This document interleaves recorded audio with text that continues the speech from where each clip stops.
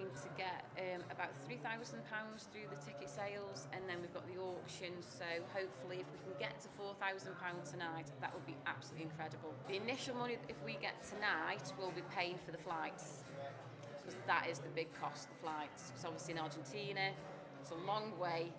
Once we've covered the flights, we've got a bit more extra to do for the accommodation, but we've got a zombie run sorted, because I love zombies, so it's a bit of fun. I'm very excited to go to this a remarkable place and compete against other people and representing my country. So yeah, it's a big thing, and I'm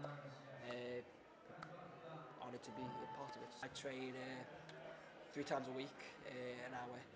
So my dad teaches me, which is good. So yeah, I'm training a lot, obviously getting faster, and yeah, so.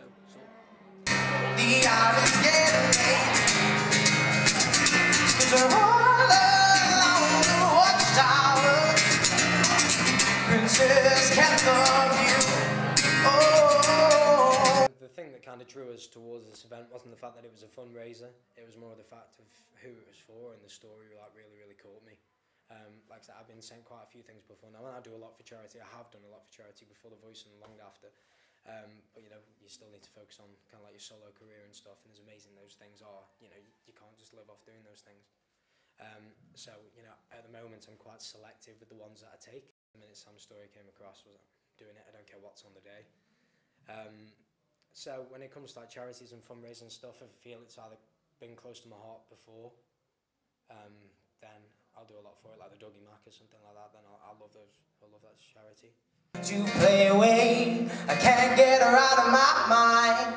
I think about the girl all the time. Well, east side to the west side, pushing fat rides, there ain't no surprise. Got tricks in the stash, counting up the cash, fast when it comes to the gas. By no means average, always she's got to have it. We're honoured to be here, and for, as I say, for such an inspiring young man, really. Yeah. So we're going to go and give some people out there. And we're literally just about to go on. We're going to go and give them a little set and let everyone have a bit of a knees up and a good dance.